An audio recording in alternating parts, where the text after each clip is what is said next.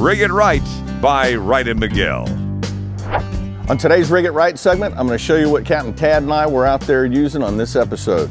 Happens to be one of the most important things you can have on the end of your line right there. Laser sharp C-circle hooks. These are 6/0, they're needlepoint sharp, and they're the only hooks made in America. And the line we're using out there today, Finn's XS braid. It's an 8-strand braid. It's the smoothest line out there I've ever used in my life. I was using blue. It also comes in orange and green if you like those colors. Now for the Seaguar we're using out there today, I was using the 50-pound test. Tad was using 60. It's the best on the market, especially when you can go out and use Seaguar fluorocarbon and catch a kingfish.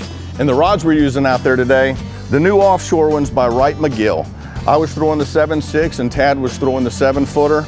I had it rigged up with a 7,000 size Sabalos reel, and Tad had a 6,000 size Sabalos reel on his rod. They make them from a 5 all the way up to an 8,000 size, and I tell you what, it gets the job done on big permit, big tarpon, anything that's swimming offshore there.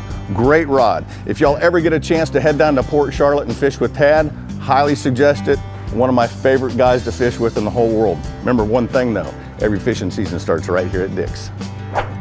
Rig It Right by Wright and Miguel.